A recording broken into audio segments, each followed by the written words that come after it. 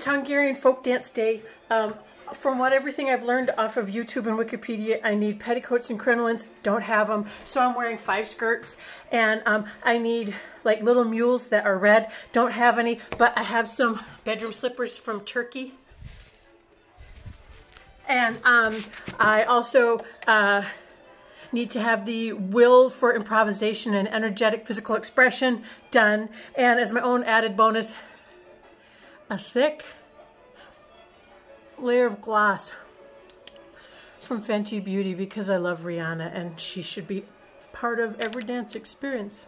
So I don't have petticoats, but I have skirts, and so I'm wearing 1, 2, 3, 4. I'm wearing 5 skirts, which is like crinolines or something. So I'm ready to like.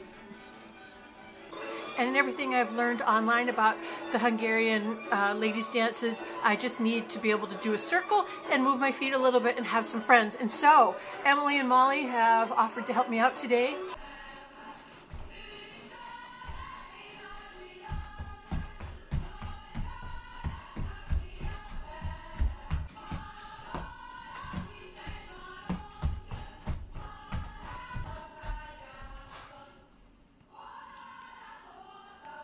Also, my most successful Halloween costume of all time was, I was 14 and got my first kiss that night, just saying.